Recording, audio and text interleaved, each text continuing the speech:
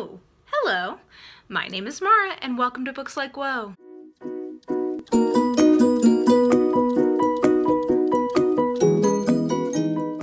So lately I have been binge watching a genre of YouTube video, which is something that I want to do pretty often.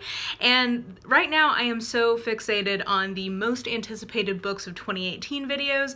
I don't really know why, because as I have said many times, I am a huge mood reader. I don't really usually plan reading that much, other than like organizing the books that I have and whatnot, but like in terms of like, on this day I will read this book and on this day I will read that book, not so much my thing.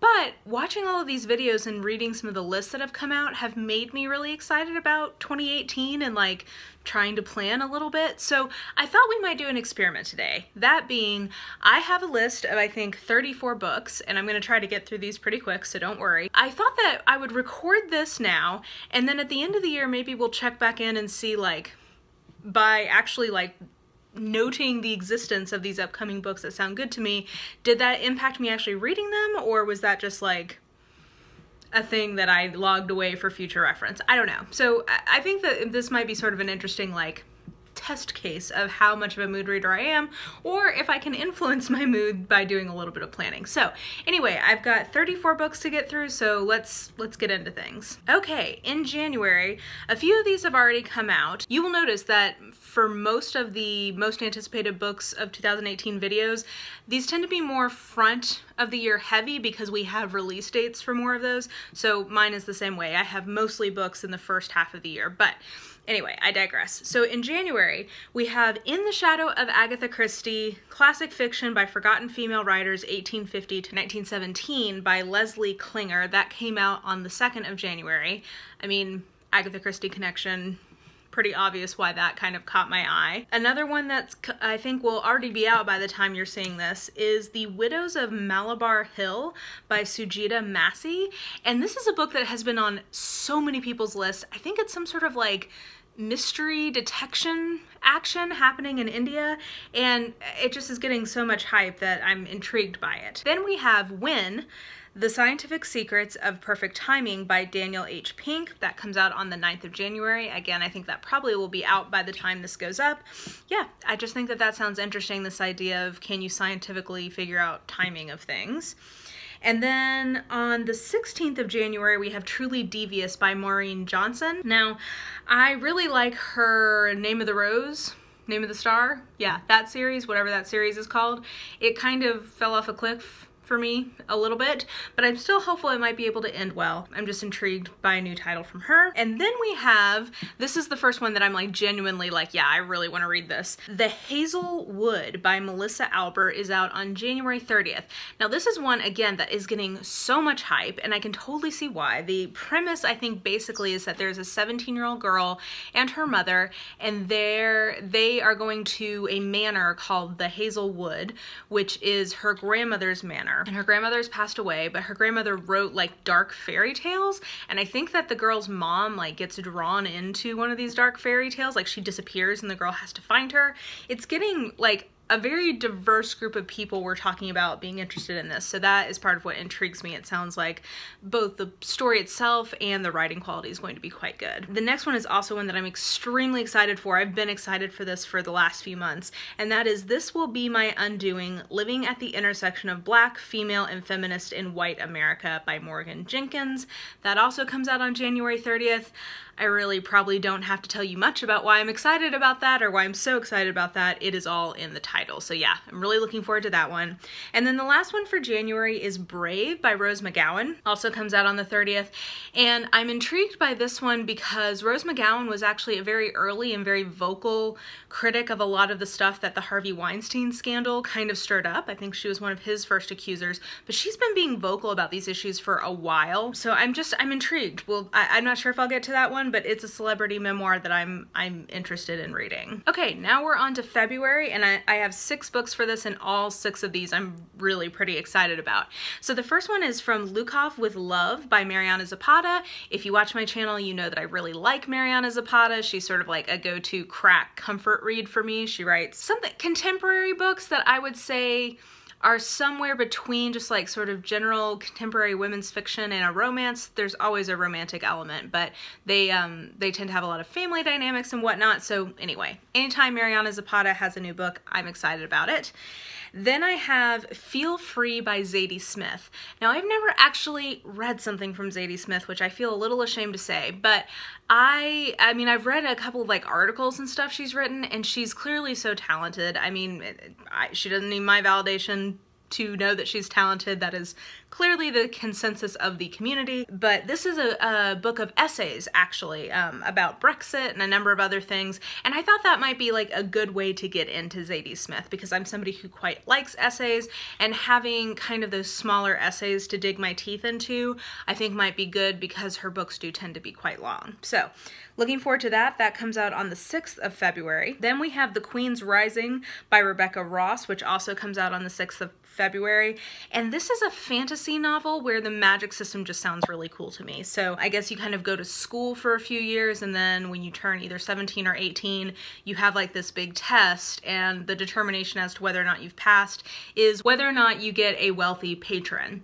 And I think this is the story of a girl who studies and it's kind of unclear what her special gifting is, and she doesn't get chosen on that day, but then like this mysterious like disgraced lord comes and chooses her later. So anyway, it just sounds like an interesting world, and I like fantasy, so that sounds good. On the 20th, we have one of my favorite writers, Marilyn Robinson. She writes, I mean, Gilead is amazing, and then I've really enjoyed the essays of hers that I have read. And this is a new essay collection called What Are We Doing Here? So I'm quite looking forward to that. The next one makes me a little sad. It's called I'll Be Gone in the Dark by Michelle McNamara, that comes out on February 27th. And she is the deceased wife of Patton Oswalt, if you know who that is.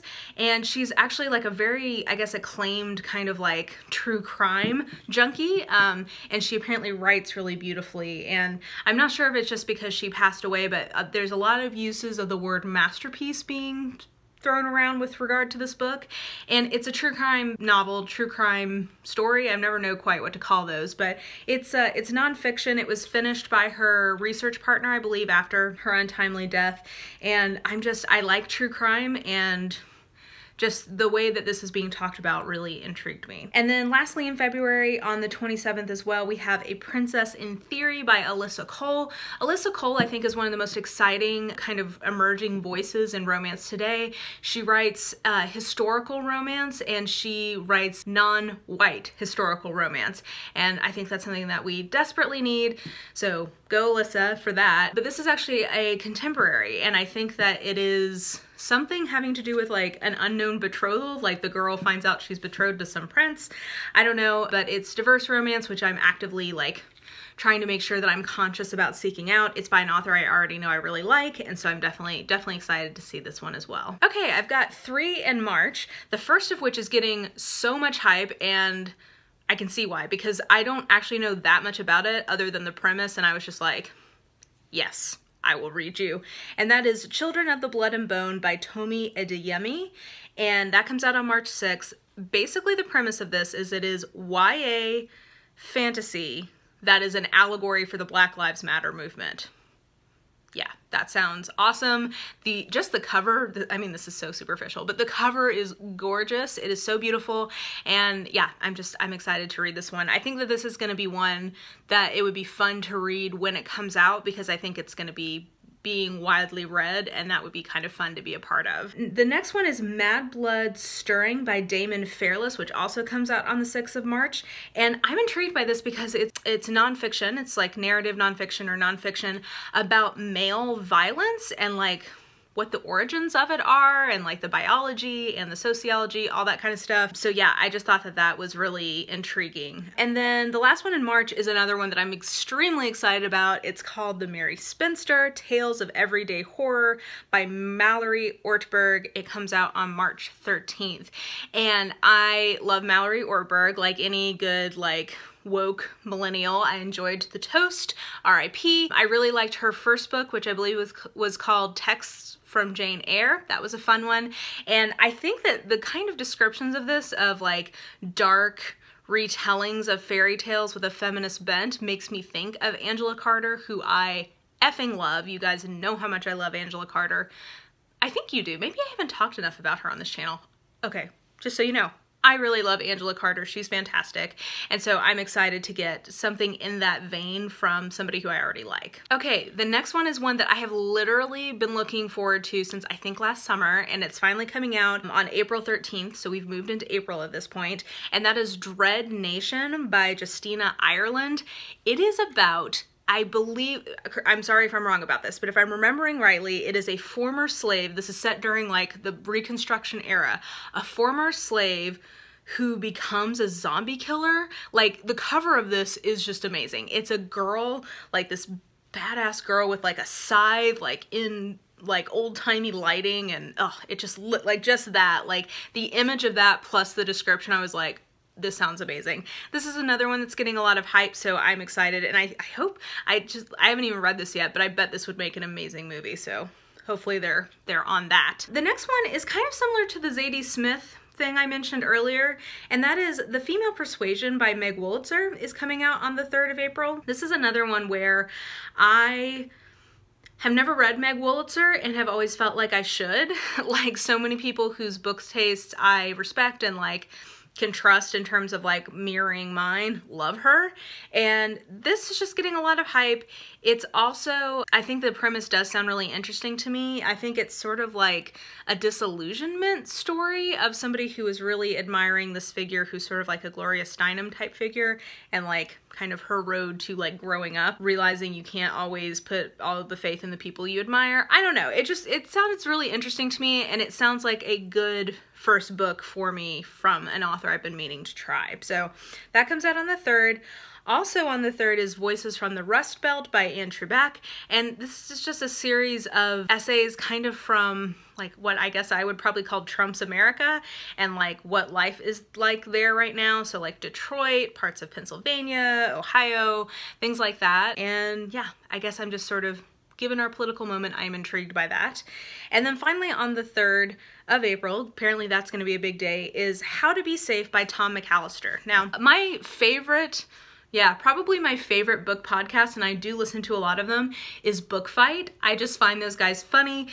They're not always as, I don't know, I won't even get into that. They are very funny. I really enjoy a lot of their content, and I do think that they tend to have some good recommendations.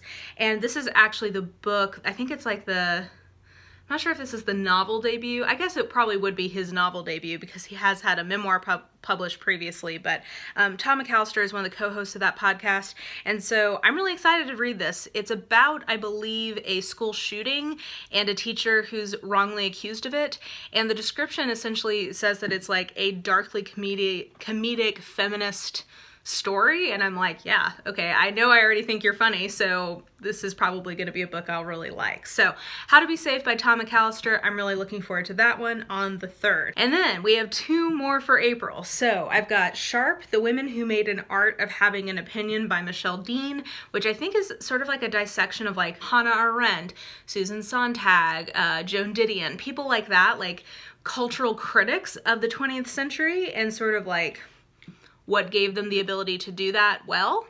So I thought that sounded intriguing.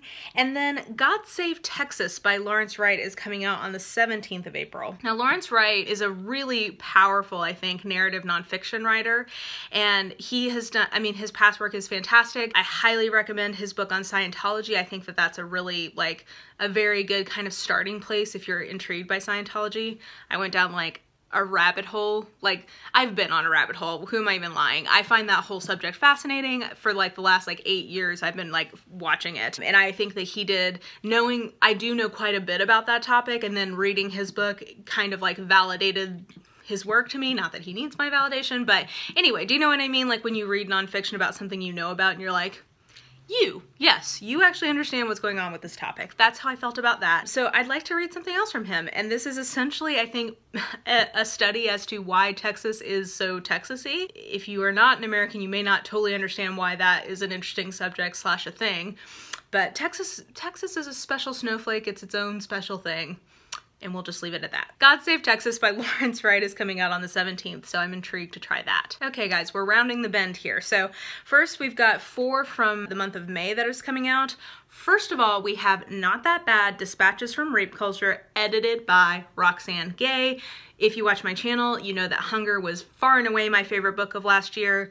I love Roxane Gay based on that book, so topic that I'm super excited about, editor that I'm super excited about, I'm there. Excited for that. That comes out on the 1st of May. Then the next one is You Think It, I'll Say It by Curtis Sittenfeld, and that comes out on May 3rd. This is another Meg Waltzer, Zadie Smith situation of, I've always wanted to try something from Curtis Sittenfeld and nothing ever totally like clicked for me to try, but this is a collection of short stories and I love short stories, so I think this might be a good place to start with her. Then we've got Magic Triumphs by Alona Andrews.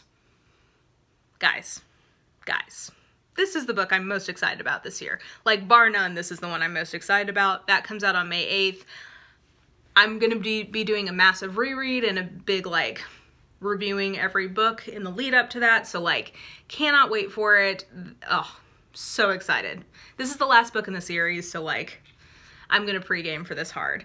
Anyway, moving on. Then we also have Barracoon by Zora Neale Hurston on May 8th. Now, Zora Neale Hurston is no longer with us, I believe, but this is an extant work that they are publishing, and I was so intrigued by it because it's essentially it's like a nonfiction account of her interviewing the last known person who had lived as a slave. So I just think that that sounds fascinating. So there you go. And I've got 4 for you guys in June. The first being me, and pretty much every person on the planet will be reading The Outsider by Stephen King. Stephen King is, you know, just the Energizer Bunny. He's just the writer that keeps on going and we keep on lapping it up. This one I believe is about a boy who's abducted or missing and the, like, you know, pillar of the community who's apparently suspected of being involved. That comes out on June 5th. I think that sounds nice and suspenseful. Then we have Sex and the City and Us by Jennifer Kirsten Armstrong that comes out on June 5th. And this is just a cultural analysis of Sex and the City and its impact on pop culture. I love that kind of thing. I think Sex and the City is a fascinating kind of test case to do that type of analysis on, so looking forward to that. And then probably my second most anticipated book of 2018 is Ocean Light by Nalini Singh. That comes out on June 12th. That is another one that is just like, I love that series. I'm excited to get the next installment in it. So, and I'm assuming that means we're gonna find out more about the whole like ocean pack that's having, what is that called? I think it's called Black Sea. I'm a couple books behind. I have to catch up before this book comes out, but I would love to learn more about what's happening with that group, so that'll be really interesting. And then finally in June is My Plain Jane by Cynthia Hand. That comes out on June 26th, and this is the author who, I believe it was this year, released My Lady Jane, and it's YA, and I think that they're just like doing various Janes, like well-known Janes, and doing like a retelling. And this one is about Jane Eyre.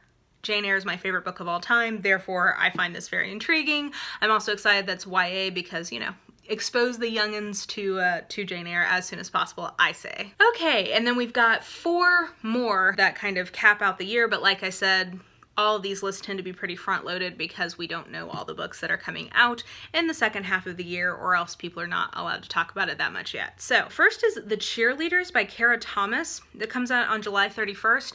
I can't quite tell if this is YA or not, but basically the premise of this is that there was something terrible that happened to a town's group of cheerleaders a few years before. The last victim was the protagonist's older sister, and she apparently finds something in her stepfather's desk that makes her think that it's not over and maybe he was involved. So that sounds like my kind of suspense or thrillery thing, so looking forward to that. The next one is sort of like an optimistic looking forward to this book, and that is Vengeful by V.E. Schwab. Comes out on September 25th.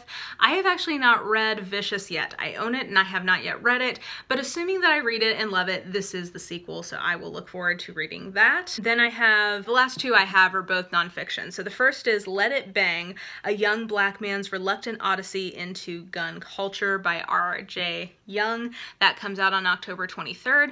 I understand that R.J. Young has a very like engaging, I think YouTube, maybe it was podcast, but I think it's like a YouTube channel, so I'll have to check that out. But I just thought that was a really interesting kind of take on a like the genre of memoir where people try things, because like the whole association with guns and how they are emblematic in white culture. Anyway, I just thought that that sounds like a really interesting and like smart project, so that's intriguing to me.